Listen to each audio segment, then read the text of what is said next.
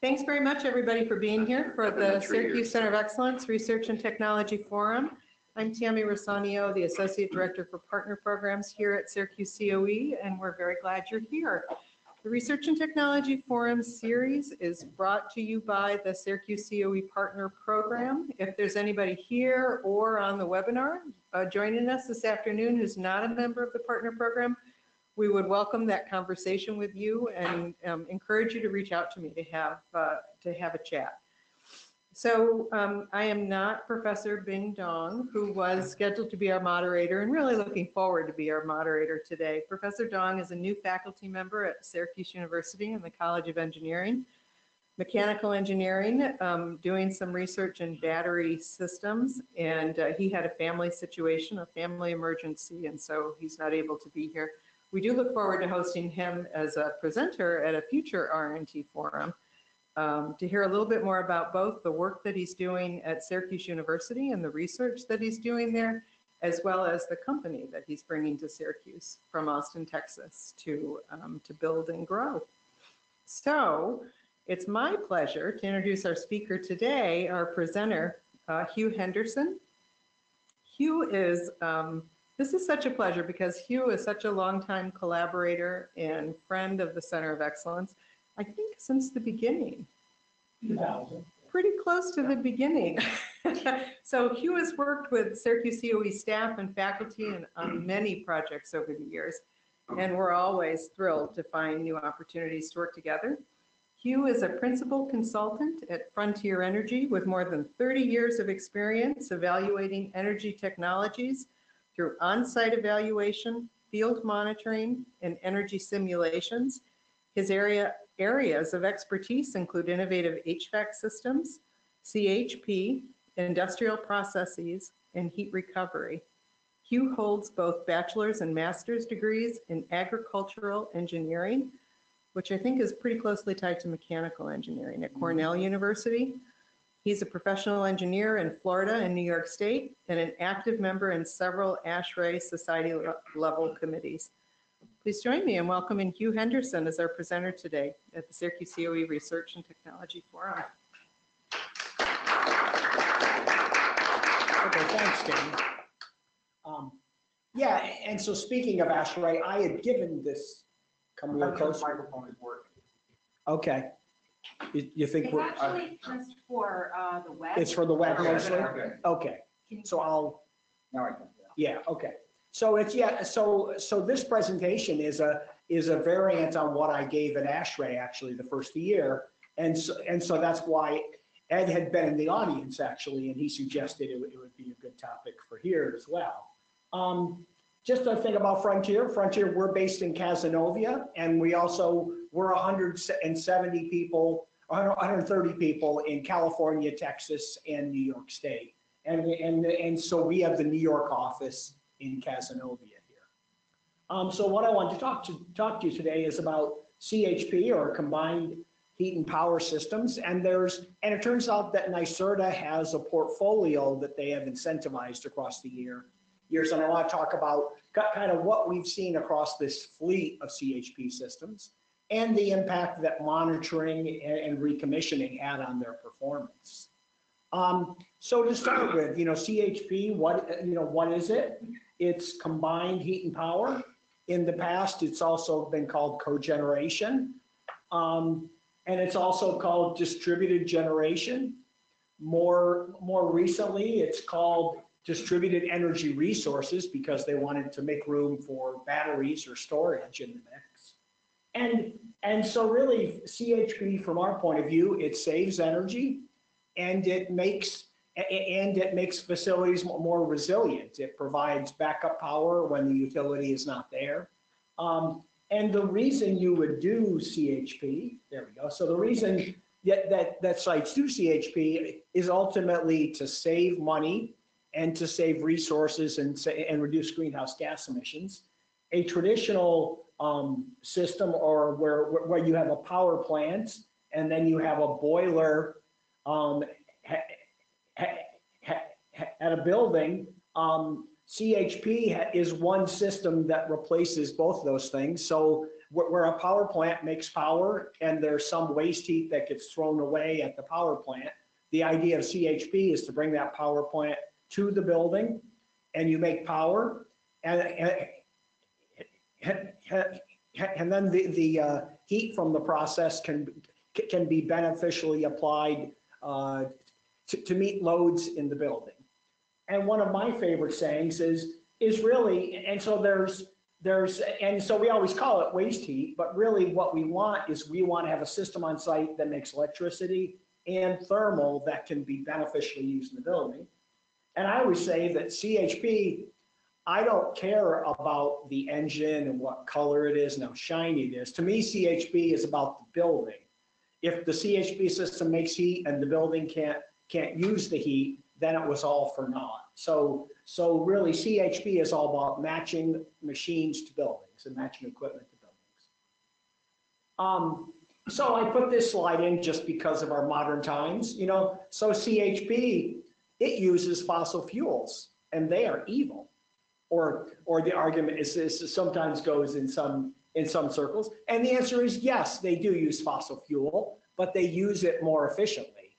And so you still get greenhouse gas savings from compared to what you're doing now. So I think, you know, one thing I think people envision that the grid's going to be 100% renewable, and then things like heat pumps are going to make sense and going to be the best answer. But I think we're not quite there yet. And so it's true that the grid is becoming more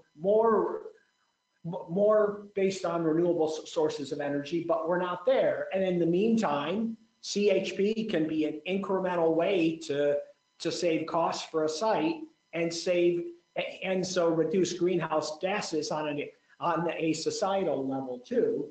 And so I think it's still part of the solution. It's part of the solution for the grid.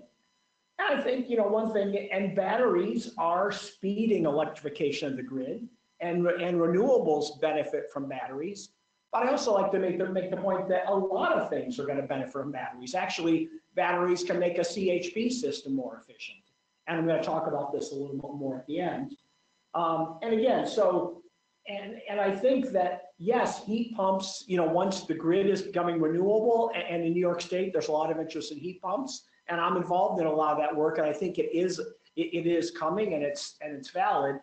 But the interesting point that I like to make is that some of the building applications where CHP makes the most sense are also the applications where it's going to be hard to apply a heat pump. And maybe the best example, CHP makes a lot of sense in a multifamily building where the heat goes to meet the domestic hot water load, and then the power gets used inside the building.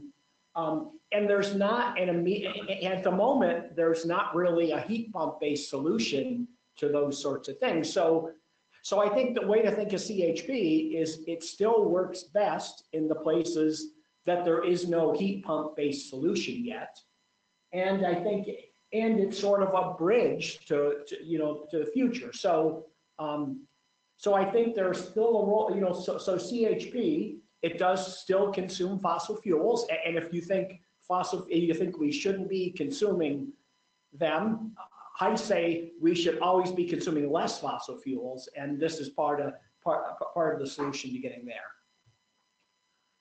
So NYSERDA has had a CHP program since 2000. And there's been incentives. At first, it was kind of a demonstration program where innovative systems were kind of funded on a custom basis. And the best proposals were accepted and novel concepts were encouraged. About 7 years ago, they went to a program that was more a subscription program, and it was called the catalog program, where certain systems had been approved, and if you could meet all the requirements, you could get funding to do that. And it was based, I think rightly, and so the whole program was sort of based on the concept that vendors can have pre-approved packages or packages that are known to work, and the incentives were actually through the vendors. And one of the key things that we saw in the demonstration program, and they sort of saw, was there was a lot of finger pointing in CHP systems. And so one way to sort of eliminate that is to have one person take bumper to bumper responsibility. And so the program was sort of aimed at the vendor. And this was, and this is admittedly more for small CHP systems. For big CHP systems, you still need an engineering firm, right, Mike? And you have to, and they have to be engineered, designed, and put in. But there's this in-between area where maybe it doesn't have to be an engineering-driven project. It could be a vendor-driven project. So NYSERDA had focused on that. And then the other thing that, so through all this process, NYSERDA was collecting data on the performance of these CHP systems. And we've kind of been involved. We monitored, so Frontier, then CDH actually monitored the first CHP system in 2002 or 2003. So we've kind of been involved from the beginning. And so one thing that NYSERDA started in 2016 is this concept of kind of more quality control and recommissioning of systems. So what NYSERDA saw is systems got designed and they got built, and they were not meeting expectations. They were not living up to their potential. So the whole idea about an inspection program and a recommissioning program is to make sure each system is installed the way it was supposed to be, and use the data that gets collected on these systems to see how the system was working and see if there might be small improvements that can be made. And by improvements, by recommissioning, and so I sometimes say retrocommissioning, that actually means something else. We mean recommissioning, meaning, because in theory, these systems were, whatever commissioning means, in theory, something was done up front to make them work right. But usually that's done without much data.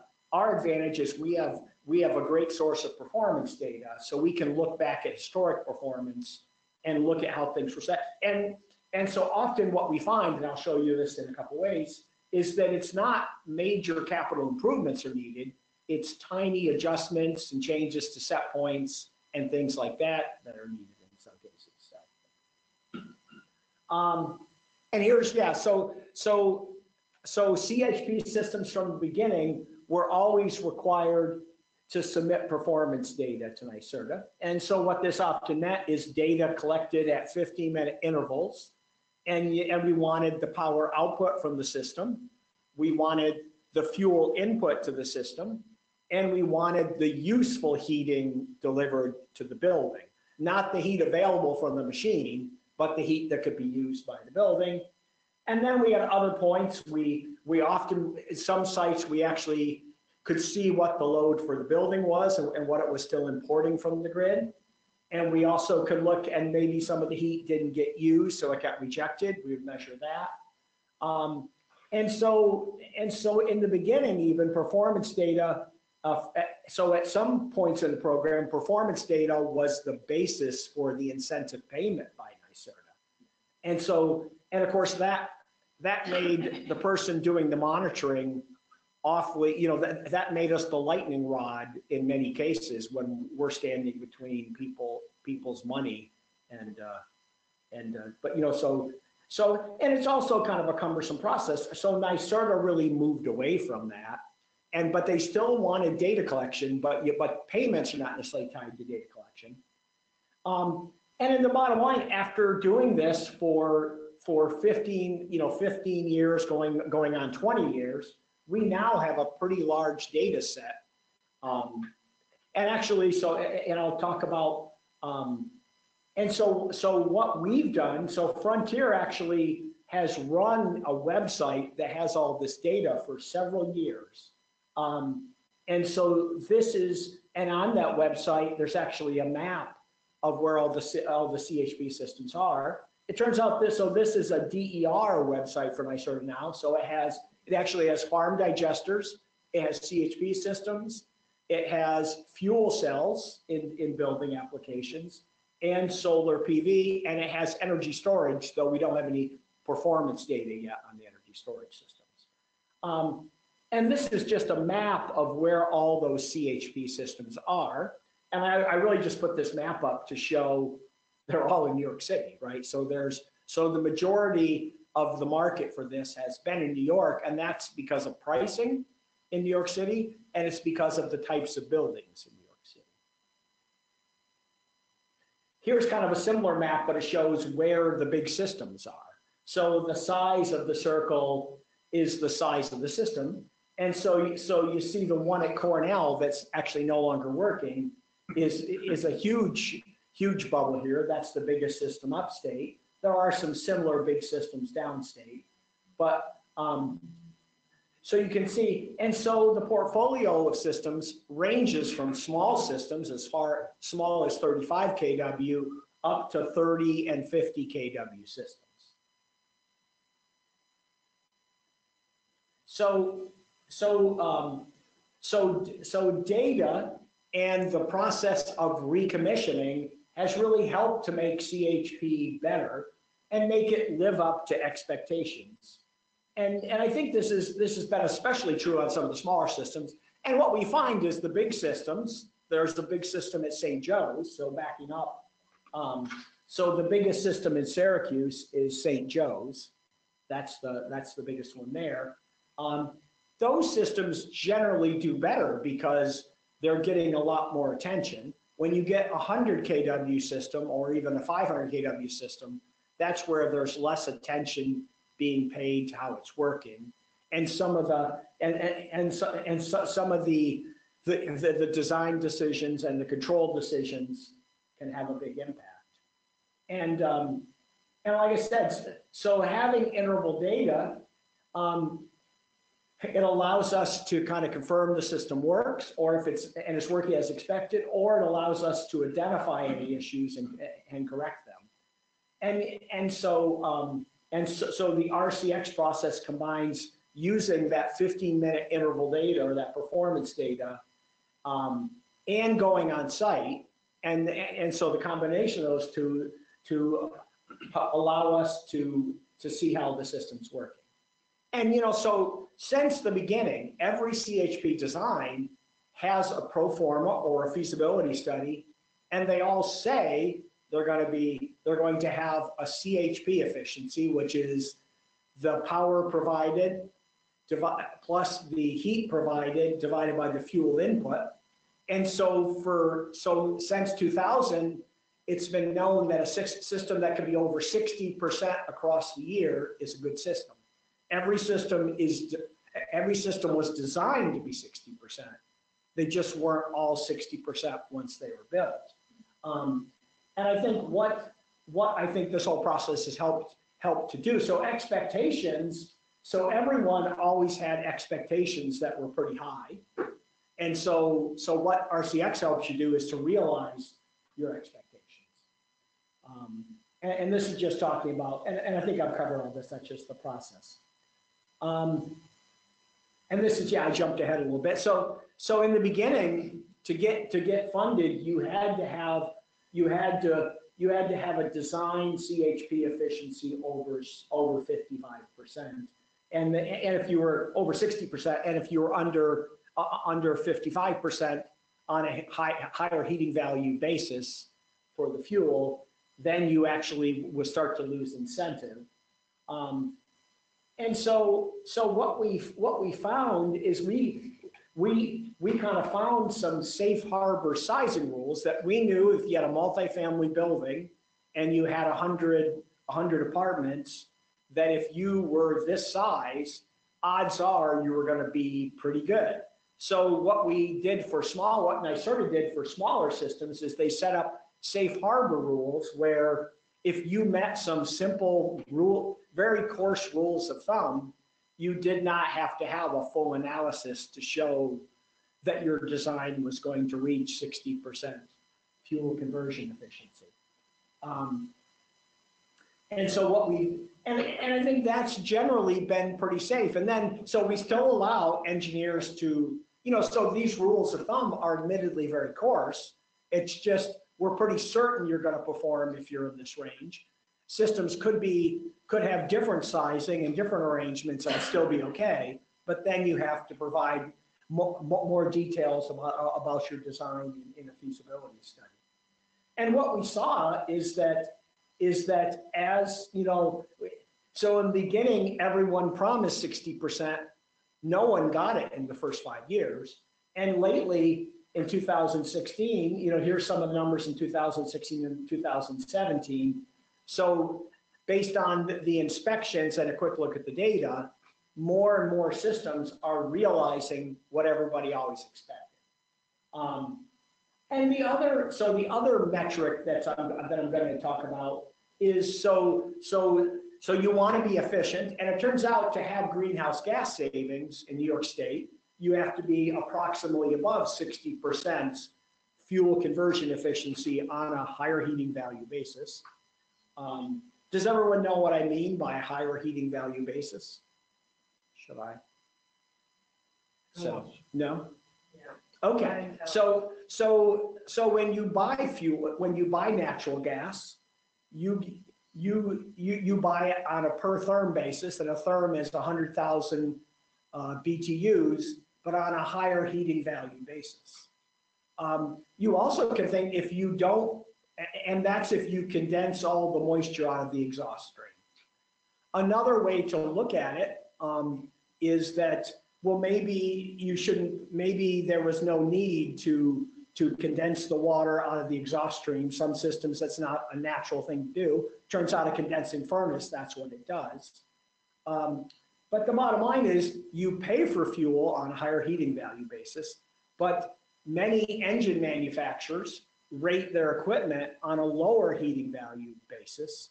So if something, and there's about a 10% difference, so if someone tells you their system is 30%, has a 30% electrical efficiency on an LHV basis, that means that if you do it on the basis of the fuel you buy, therms, it's going to be 10% less. It's only going to be 27%.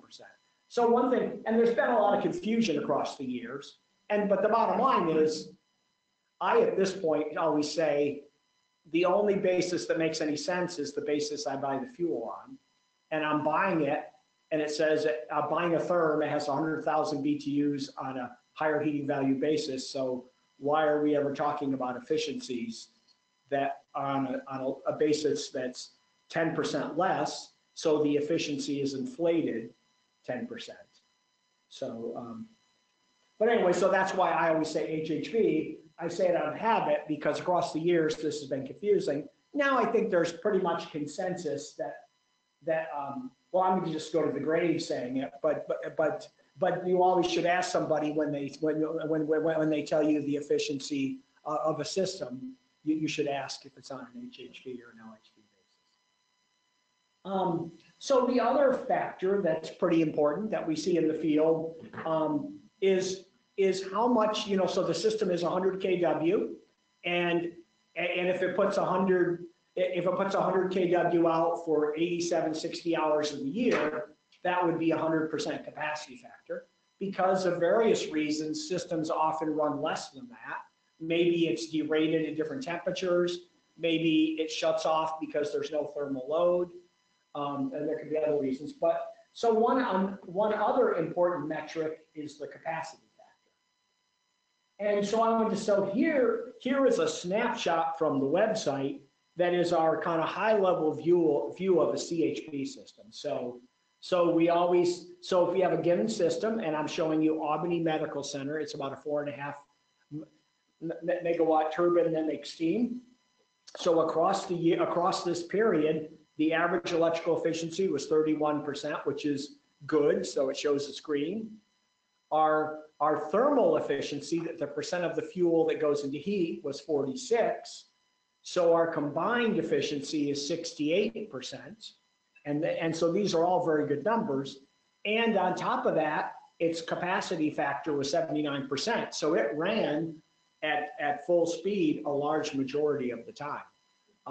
And so on the website, we have a green, yellow, orange kind of color coding. And so in this case, and we have kind of thresholds for those colors, but this is an example of a very good system that had good efficiency and had a good capacity factor. One thing we find is you can have systems, so if you control it to match the thermal loads, you can have a good efficiency, but you have a poor capacity factor, which means you spent money on something and you didn't use it to the fullest extent. For a combined heat and power system to be cost effective, if you spend the money for a 100 kW unit, you would like it to put out 100 kW all the time, or as much of the time as possible. So these are kind of our key metrics that kind of define how well a CHP system works. So those are, and really there's three, because thermal efficiency, CHP efficiency is thermal efficiency plus electric efficiency. So that's why this plus this adds to that. So the metrics we care about is, because electricity is valuable, you'd like that number to be as high as possible. 31 is pretty good. You'd like the CHP efficiency to also be good. That means you're using lots of heat, and you'd like it to run all the time. That's the capacity factor. Can I ask you a quick question? Yeah. So 79% is in the green range? What's Yeah. the point at which it goes down to yellow or even 60% for capacity factor. 60%? So we like it to be above 60%. Well, these are sort of arbitrary ranges we've decided. And then electrical efficiency, it depends on the size a little bit, but I believe the threshold would be 30 for this size unit.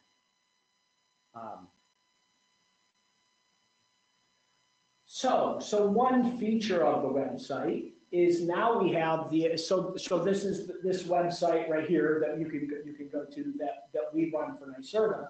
So the big improvement about a year and a half ago is we have this benchmarking feature where you can compare something to its peer. So we've been looking at Albany Medical Center, and we're comparing it to all its peers, which happen to be large hospitals. And there are seven peers in this particular group. And you can see that, so what we're looking at now is CHP efficiency. So it wasn't the best system we saw, but it was better, but it was in the top half. And the average was about 60% for these systems. And this system was just a little better. And the top peer is actually 75% or 76%, which is very good. And so we have this ability. And so I should talk about, so CHP, it's the first place it ever made sense, even what was called cogeneration, was hospitals. For smaller systems, I think probably the next most popular category we have is we have a lot of multifamily sites too. So I went by the slide quickly, but in our database, I'm going to go back to slide. So in our database, we have 191 systems that have data, and there's about 100 systems that sent us data in September. So the difference between those are the ones that have stopped sending us data, that no longer have a contractual requirement to do it and stop for a reason. I would say half of our CHP systems that we're monitoring are multifamily. So multifamily is probably the next biggest category. I never showed the slide for that one because it's too tall. It goes off the page because there's 70. And here's kind of another way to think about the useful metrics to understand. This is getting at some of the things I was talking about. So here is the capacity factor on the x-axis. Here is the fuel conversion efficiency in higher heating value, or the CHP efficiency. And so we have dotted lines, and the different symbols are different vendors. And I'm not going to show you that to protect the guilty. And so, because we're not trying to make anybody look bad, we're just, but we are always looking at how different people perform.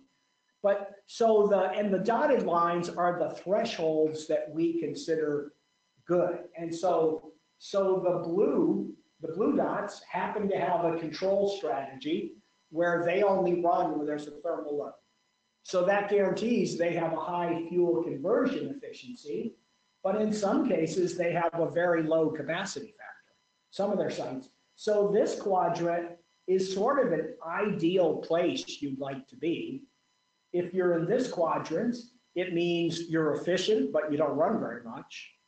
And in this one, sorry, in this quadrant down here, you run a lot, but maybe your efficiency is low. And so, of course, if you're down here, you're just bad. So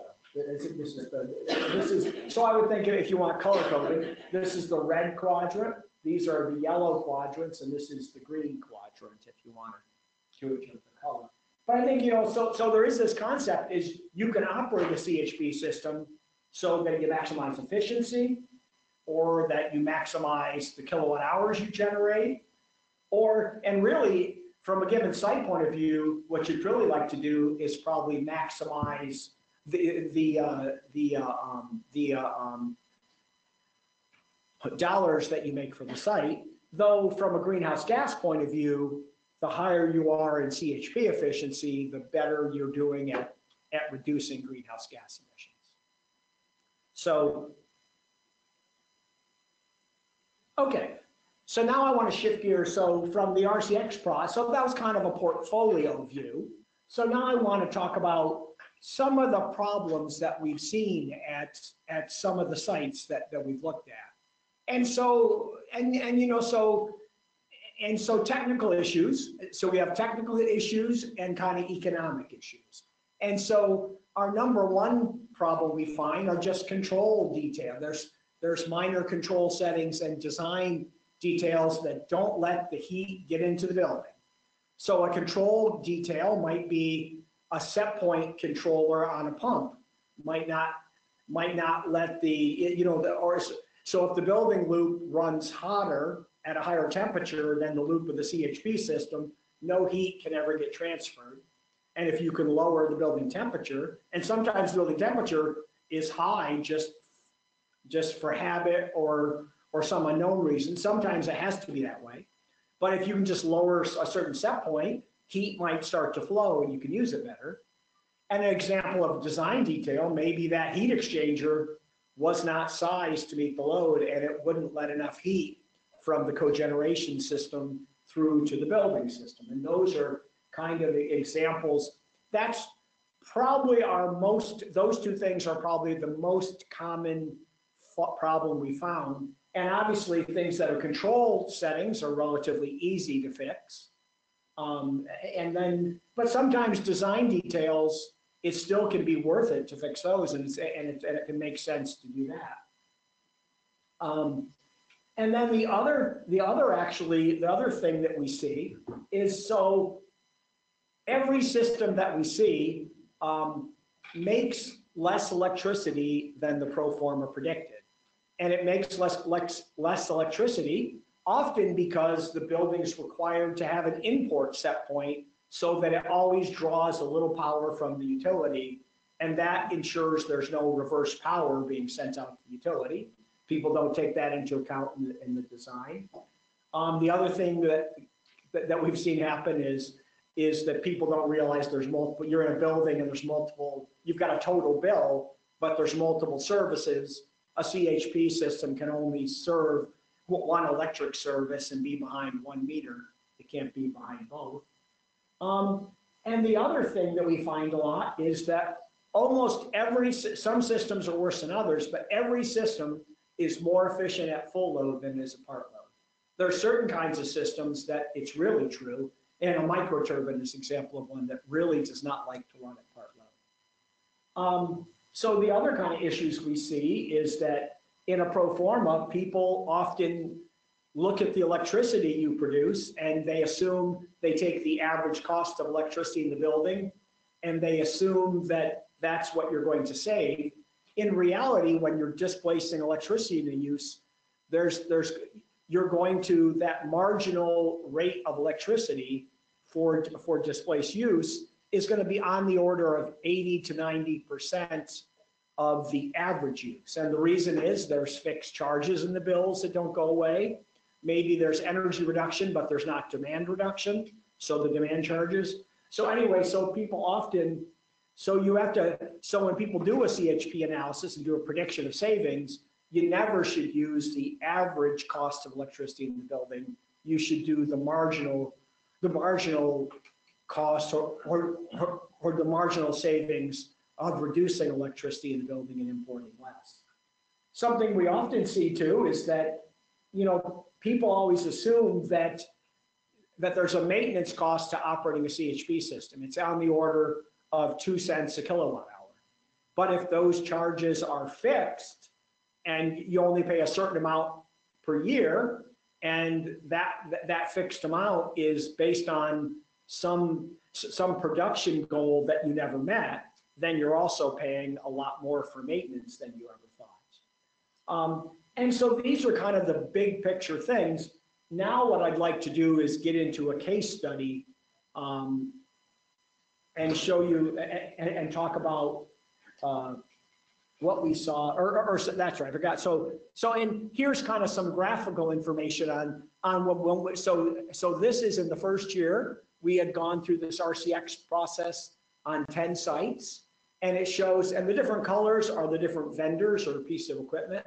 So I'm not gonna talk about those, but you can see that, just like I said, that thermal load and heat exchange is one of the biggest problems. One thing that I didn't mention is that problems on the monitoring system were always a problem.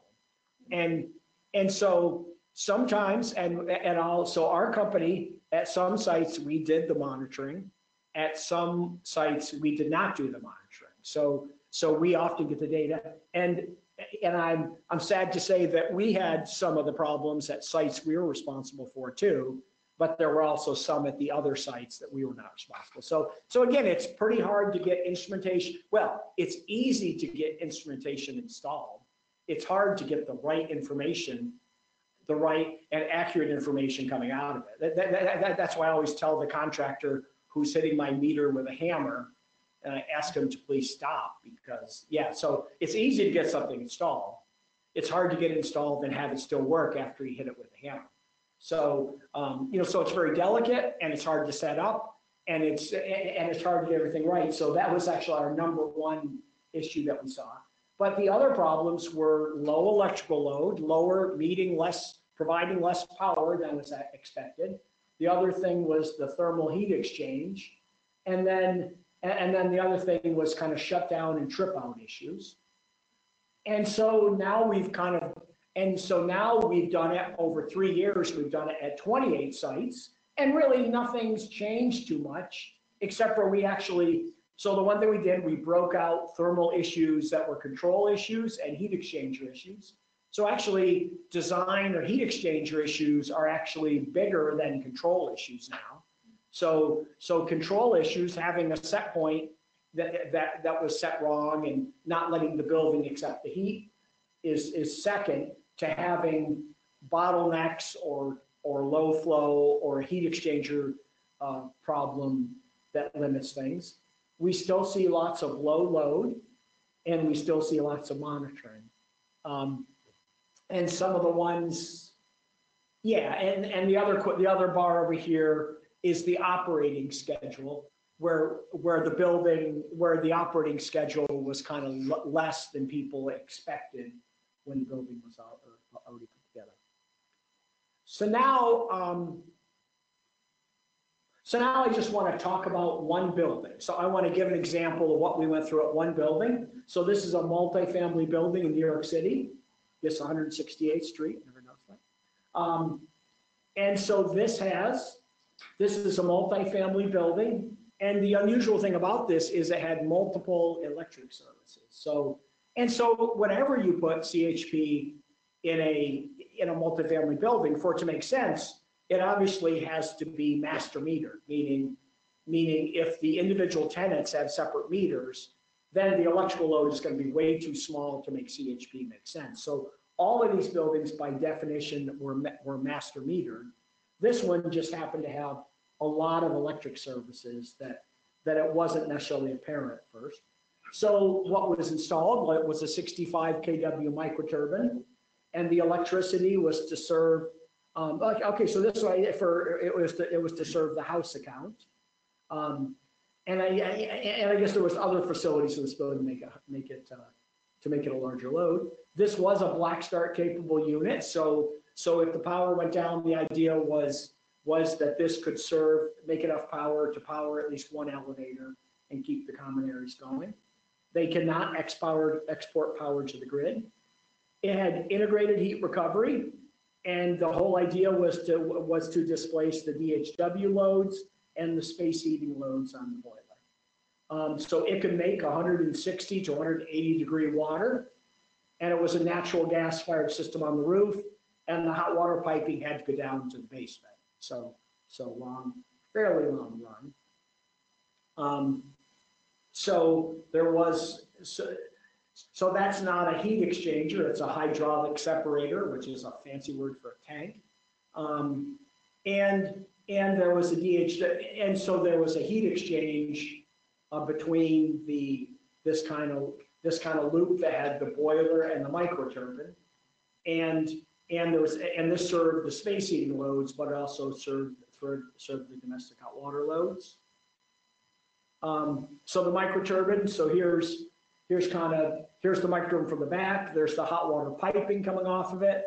It had pumps, obviously, and there's always plumbing. There's always plumbing in these systems. And in this kind of application, you're really putting it in the boiler room. So it's being hooked in the boiler room, which is pretty often limited in size. The instrumentation, we installed the BTU meter, we measured power.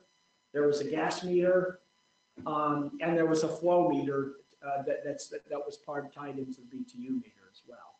So we were measuring the power in, or the power out, the fuel in, and the thermal out. And this was not put in by us, this was put in by somebody else actually. And so this is kind of our process in 4 steps. So first thing we do is we were collecting data on this, and first thing we do is make sure it looks reasonable. And then we really can't, and to a certain extent, when we first get the data as the website operator, we actually have not been on site. So we always try to look at the data, but then sooner or later, when we haven't been on site, we have to go on site and see how the system's really configured, make sure the instrumentation is where it's supposed to be, and look at all that. And we also look at the operating temperatures on the DHW side of the heat exchangers and on the loop side of the heat exchangers. And what we found at this site is that we actually found several system changes we could make that had that instant savings and no capital cost. And then there was some things that took a little longer, and I'll talk about those. And so so I think one thing that we find is, so in commissioning, in general, you find problems and it's somebody else's job to fix them. So often it's an open loop process. One thing we found that it really took at this site is we had to sort of follow up. We could recommend changes, and then we had to go see if people did them, and if they didn't do them, find out why. And so I think that one problem with generalized commissioning is that you're just recommending things that somebody else is doing, and to a certain extent, and really in this process, it takes a little longer because there's not a construction team on site who can fix things instantly. So everything takes a little longer, and so you have to follow up and then basically prove that the changes had an impact. And if your idea didn't work, you have to adjust and try something else. So this system in 2014, so here's these same graphs, right? So the capacity factor was poor, it was yellow. The electrical efficiency was very poor, and that's because, so it turns out microturbines are less efficient than engines and other technology in the size range, but if you run them at part load, they're very inefficient. They're not very efficient at all. So 16 is really kind of terrible. And here's the 16. And here's showing the month variation and all that. So the bottom line is this system was shutting down a lot. It wasn't producing the power everybody expected, and it didn't have the efficiency everybody expected. And so we came on site for the first time in September, and we did this recommissioning process. And the things we found is that the utility import was that set point, that difference was really set way conservatively. And so it really had to be lowered, and it really didn't have to be as conservatively set. And it turns out, if you think so, it says that it was set to 24, and it got moved to 10. So you can think that is around the clock. So it's an around the clock amount of power that you're forcing to be delivered by the utility and not produced by the CHP system. The other thing that we found is that the electrical loads were, there was always, and I think what happened is there was always plans to rearrange. They had multiple electric services. They were going to rearrange loads, and a lot of that never happened. And then the other thing we found is, like I said, that the heat recovery, that the set point on the turbines were set too low, and the boiler was set too high, so that the boiler always won the battle of meeting the load. So the CHP system. So when I say set points, I mean which system gets the first crack at meeting the load. In this system, there was a boiler, and so there was problems with that, and so the heat recovery setting was raised up so that it could compete with the boiler. So in this case, we had to raise the setting from the CHP system so that it could compete with the boiler and provide heat to the building. Yeah. Quick question. Chris Carrick asked if let's see, does the incidence of the occurrences vary strongly with the size of the installed system? Oh, for all the problems so I think it probably does. I think with the sample we probably have more small systems than big systems. So I think that, yes, I think it probably does. And many of these are under a megawatt. So really our sample of recommissioned systems are all under a megawatt. So anyway, so here is the electricity produced from the system. And here's where they started, and here's when we did the RCX study. And then it turns out it took them a while, but they kept adding load. But they steadily added load to that service, and they lowered the import set point. So in the different years, the system could finally deliver the electricity that was expected. And kind of the same thing on the efficiency side. So the RCX, here's what they were doing. This is CHP efficiency and HHP. Here's where we did the study. We made some recommendations. Finally, they changed the set points and believed us, and things got a little better. And here's that kind of snapshot view comparing 2014 on the left and 2017 on the right. So again, the capacity factor went up. The electrical efficiency did a little better because it wasn't operating at such a low load condition, and the CHP efficiency got better. And here they were importing about half of their electricity with the CHP system. Here it was down to about a third. So, and so it was, so they could make more power. It was higher efficiency, and they increased the heat recovery, and they also ended up with more stable operation. It turns out that they really did not have to make any capital changes to the CHP system. I believe they did rearrange electrical services to accomplish some of this. And really here, so an improved performance equals improved cost savings. So here's kind of a summary of where the project was in 2014. They were saving, so I always say combined heat and power is subtracting a big number from another big number and hoping the difference is positive. And in this case, so in this case, they did still have a positive number, but it was very low. We do see CHP systems where the savings are negative because it's performing so poorly. But you can see that with all these improvements in 2017, the savings went from $10,000 a year to $25,000 a year. And so really, it was really us, so we had to do the RCX study, and then we had to kind of continue to kind of convince people of what to do and the benefits of doing it, and kind of proven that it could work here. So, so admittedly, this is a small CHP system, and I think the small ones do benefit the most from this process. So just kind of a summary of kind of things across the portfolio is that, you know, so the incentive programs at NYSERDA really have moved the market to consistently provide better systems. Some of the first systems we saw did not meet expectations.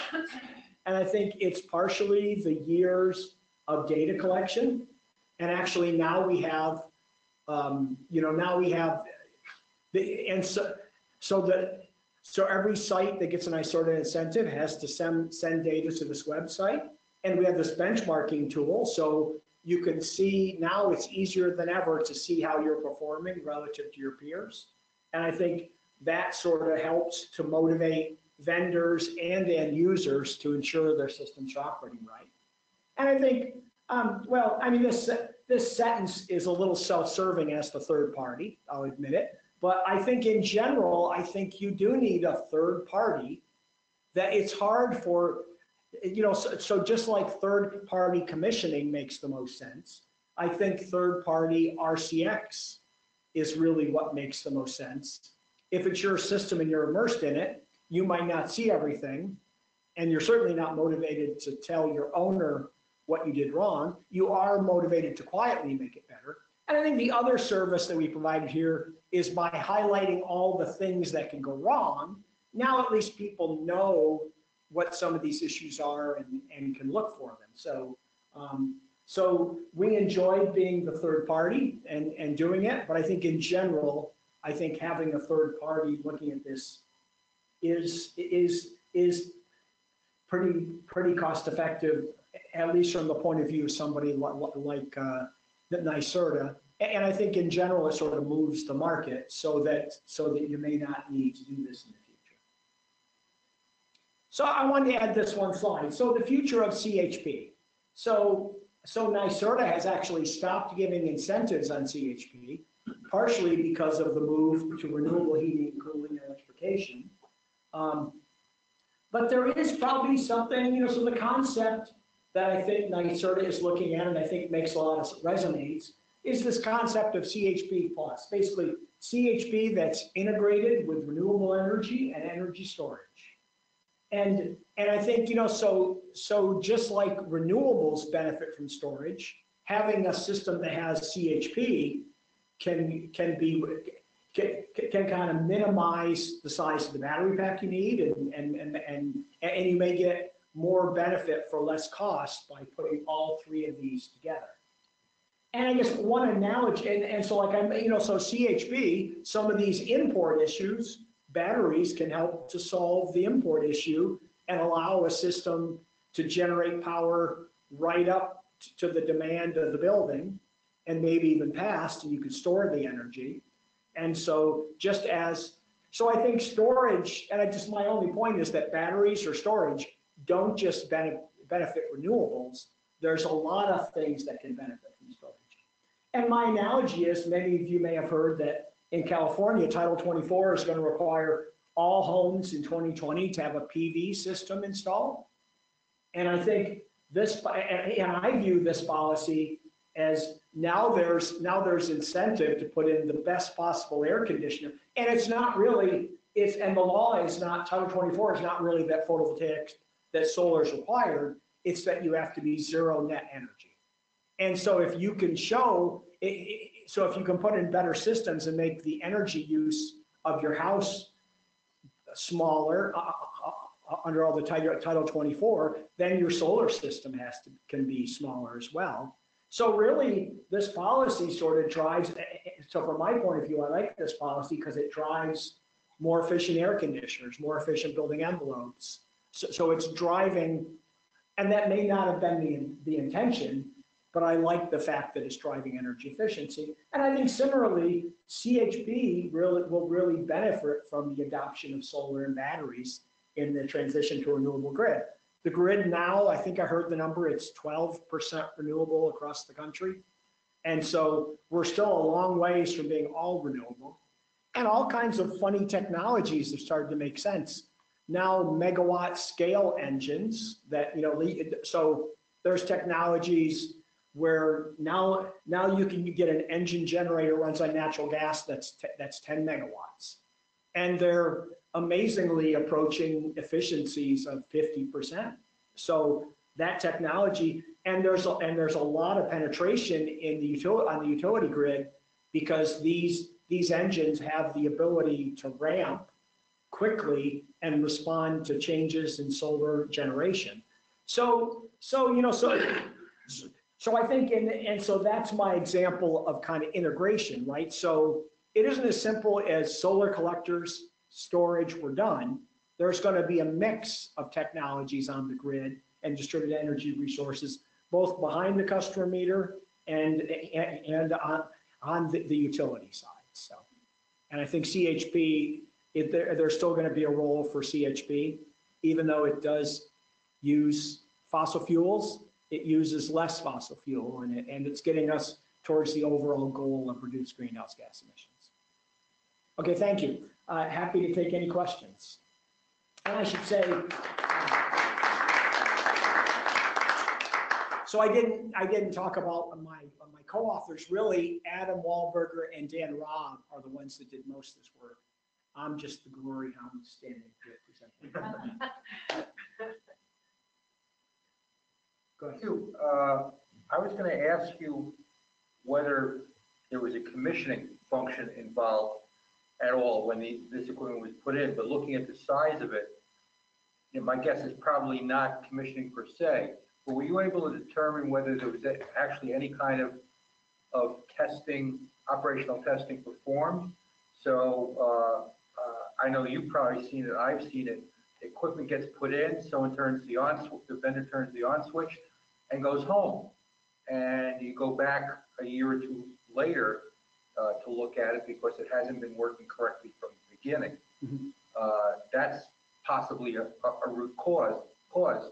A lot of these set points that you've been talking about, maybe when it never set correctly to begin with, for whatever reason, we'll give people the benefit of the doubt. But how much of that were you able to determine? Was there any initial operations testing, or was it turn on the switch and we've done our job? Yeah, well, I think everyone claims to do some testing, and I think, and I think you're right on the larger megawatt scale systems, Albany Medical Center, St. Joe's. There is a formal commissioning process that probably was gone through and did help. And I would argue that, so I've always argued that actually performance monitoring, commissioning is conceiving of some funny test you can do, and then you do the funny test and you write on your clipboard all the things. Performance monitoring is you just turn it on and wait to see what happens. And I give the analogy that formal commissioning is looking through a straw at something. And I have the big world, I have a year of performance data to look at, and I can see all the same issues because I have more detailed data over a longer period of time, because everything happens across the year. So any problem presents itself usually. So I think, but you're right, and I think so I think the 3-4 megawatt systems are commissioned, and those do work better. I think it's the systems in the middle, the 500 kW systems, and even some of the megawatt systems that were not commissioned. They all produce a commissioning document, and they all claim to have gone through commissioning. It's probably not what you and I think commissioning is. So we encourage questions from some of our students. and also folks on the web. Hey, Hugh. Yeah. Did you notice, the dashboard was available before and after, right? Mhm. Do you notice a difference in the owners or operators? Did they pay more attention after they saw these improvements and savings? Maybe you don't know. Yeah, so I don't think it was the owner operator. So the owner operator was a not-for-profit. So they were it was a small system. They were kind of classically understaffed. Really, it was the vendor or the installer of the equipment who kind of had free reign on how it operated. So in that building, the owner was, I would say, absent or uninvolved. Though they knew they were losing money and they didn't like the fact that, but their staff didn't have any staff capable of, this is a multifamily building with a boiler room and it's a not-for-profit running a multifamily, so you can imagine. So what's the lesson in that scenario?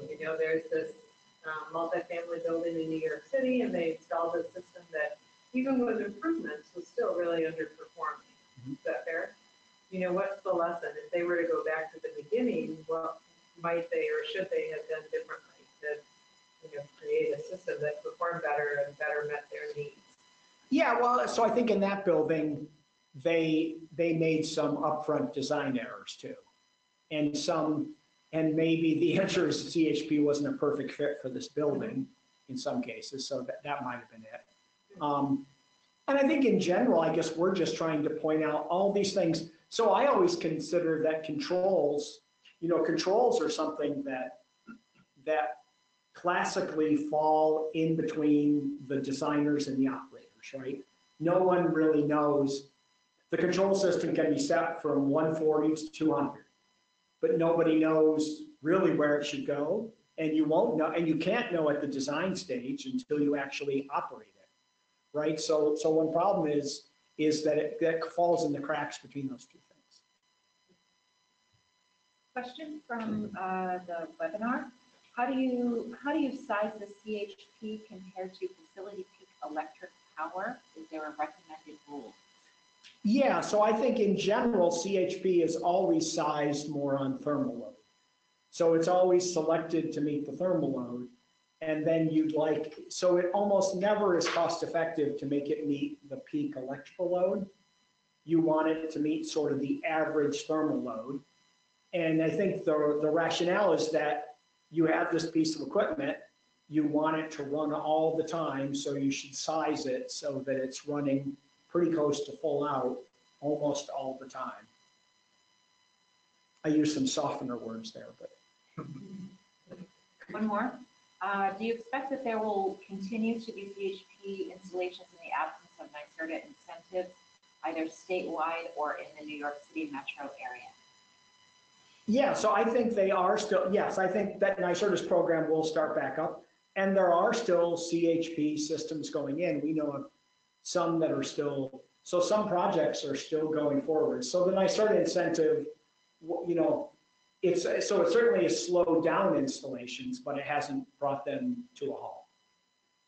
And he would also like to know how many hotels installed systems through the NYSERDA program, and what can you say about the compatibility of CHP in hotels? Yeah, so hotels can be a pretty good fit, and actually one caveat, they can be a pretty good fit as long as they do laundry on site. So hotels that do laundry on site are generally a pretty good CHP fit. And we do have, I believe there's probably 10 hotels in the database at least that I can think of. Yeah, and I should say, so the good applications are where there's a need for thermal, and the need for thermal could be domestic hot water in a multifamily building. It could be, and it turns out that for hospitals, if the hospital farms out its laundry, then it's sort of less interesting as a CHP application. So buildings that use lots of power and have thermal loads that coincide and happen at the same time, those are the best applications. So hospitals are the classic. Multifamily is our biggest, has the biggest numbers, and it probably has to be a multifamily over over 50, over 70 apartments, for it to make sense. That's why it's a New York market. There are only a couple of those in Syracuse. And then specialty industrial laundries actually are a good application too. And industrial, of course. Industrial has always been, some of our sites are industrial, but the majority are probably commercial institutional.